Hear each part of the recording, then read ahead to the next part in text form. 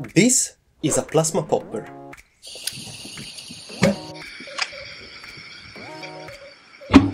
It's a pretty cool toy that you can make by yourself, and today I'm gonna show you the process of making one of these, so you have an excuse to accidentally set your house on fire. If you want to build your own plasma popper or plasma gun, this is all you need. Money.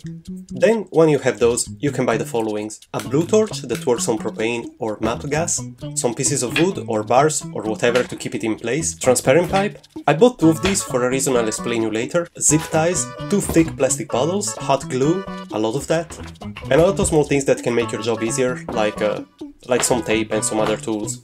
And yeah, that's pretty much all you need. I thought I can show you directly the final product before started building it, so you know what it looks like and you have a better understanding while I'm explaining the process, since I'm really bad at it. So yeah, here are some shots, and this is how it works.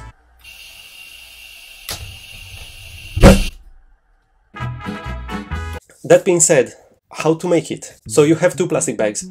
At the bottom of one, you cut a big hole, that's gonna be the fire hole. At the bottom of the other one, you cut a tiny one, the same dimension of the pipe, because the pipe needs to fit through that. Once you do that, the next step is to attach the bottles together. Here you can use some hot glue and just stick it together, and just keep using hot glue until it becomes solid. Next part is where you have to put the pipe around the bottles. And this was a very hard step to do. I mean, it's a pain, so one thing I recommend, if you can ask someone to help you, that's gonna be a lot easier. Also, you can do whatever you want, but in my design, I rather have the pipe going around the bottles and then stick the wooden base onto it that I will hold to. But I see many people that first put the bottles together and then stick the base to the bottles, and then the pipe goes around the bottles and around the wooden or metallic base or whatever. Also here you can do whatever you want, but one thing I recommend is to go for the option that will give you the bigger circumference of the pipe while the pipe is wrapped up through the thing. Because if the bottle is too small, or the overall circumference of the pipe while it's wrapped up, it's too tight, let's say, it's too small, this will happen. And I try to fix it by putting a lot of zip ties around, so it hold it tight and will basically fix the problem, but it's gonna end up looking horrible like this. So one thing I recommend is, if you cannot fix this problem, just get some other bottles, which is what I did. I get some new ones that look like this. So I'm pretty sure they're big enough to don't get me that trouble again. With the new bottles, I redid the whole thing. I put the bottles together, and this time they look huge, and then I wrap the pipe around it. Oh yeah, the reason why I'm using 2 pipes, it's because, I'm not sure about this, maybe I'm making stuff up, but I do believe that if the pipe is smaller or thinner, the gas travels faster, or at least it looks so.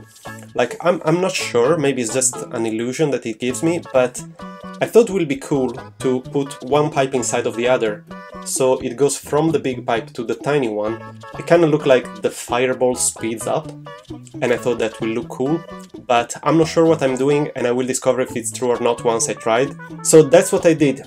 And I also thought it would look cool if the fireball starts to spin one way while going through the pipe, and then turns in the other direction and spins in the other direction. So hopefully I will get the fireball running through the big pipe, spinning in one direction, and then switch, accelerate because it goes through the small pipe, and spinning in the other direction. Was that complicated? I think you got it. Anyway, I end up having something very heavy and very big, so I decided to use these pieces of wood and make like a shaft or something that I can hold to, and I can attach the blue torch. And yeah, that's the next step. Just put a lot of hot glue on it, try to fix all the small problems by using zip ties, like to keep the pipe tight, so it doesn't do this again. And then you connect one end of the pipe to the blue torch, and the other one to the hole you previously made on the bottle. And yeah, I think that's about it. I'm talking like I'm an expert, but it's the first time I tried as well. I didn't try to fire it yet, because I thought it would be better if I try on camera directly the first time. So yeah, now I'm gonna try to fire it for the first time, and I just hope it works. Yeah, one more thing. If you're gonna do this, don't do it inside. Like, I'm gonna try this inside once by opening door and windows to let air flow, but don't do it inside, because especially if you live in a small place like I do, because basically you're letting a lot of propane gas going out in a very small place, and that's very dangerous. So don't do it, just do it outside, just try it outside, or if you have a garage or whatever, is that how it's pronounced? If you have a garage or whatever, just try it there, but yeah, don't do it inside again. Yeah, so that being said, I'm gonna try inside now.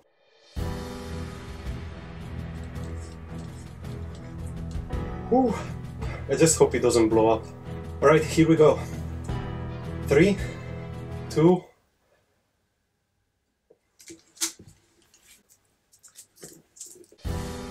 3, 2, 1...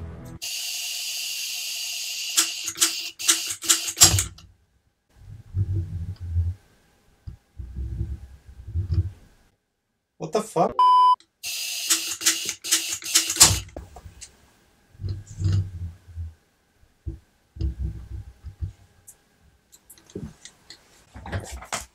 Yeah, okay, that was a fail.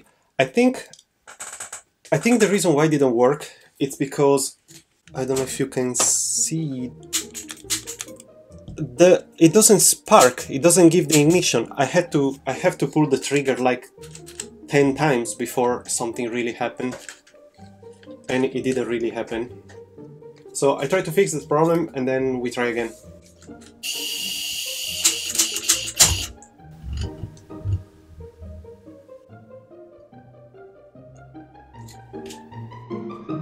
Alright,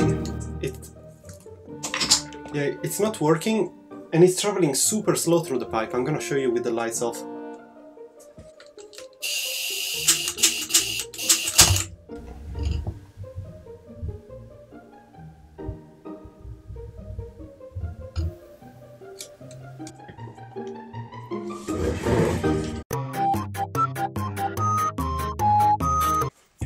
Oh, okay, I figured out what I was doing wrong. So when I was pulling the trigger, I started press here to release the gas, and then press completely to make the ignition, like this. But then release it immediately, because I thought that the gas inside was enough to make the fireball go through the whole thing. But if you keep pressing it, the extra gas that comes out pushes that fireball through the whole thing real quick. And yeah, that was it. So yeah, now if I press...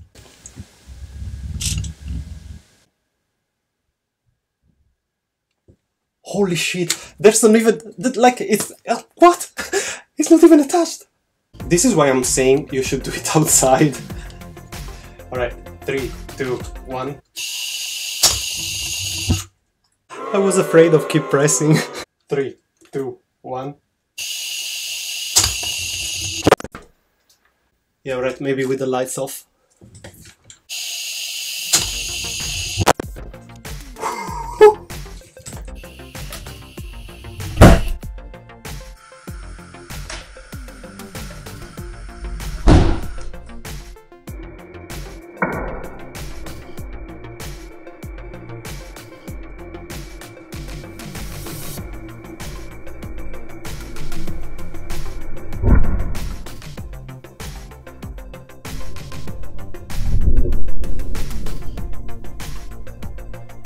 Overall, that was a success. I think it looks pretty awesome. I'm definitely gonna try some other designs to see which one is cooler and which one works best.